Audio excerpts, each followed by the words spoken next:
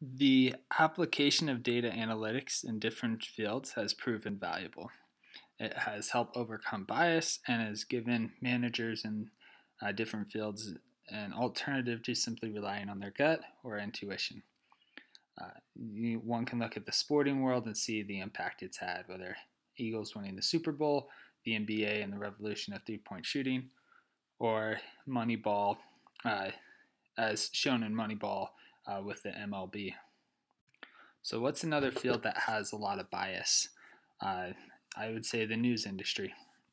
Elon Musk kind of wanted to create a site where he crowdsourced the credibility of each journalist, editor, and publication. I think this is a mistake. I think you need a more objective measure to showcase the bias of different journalists and publications.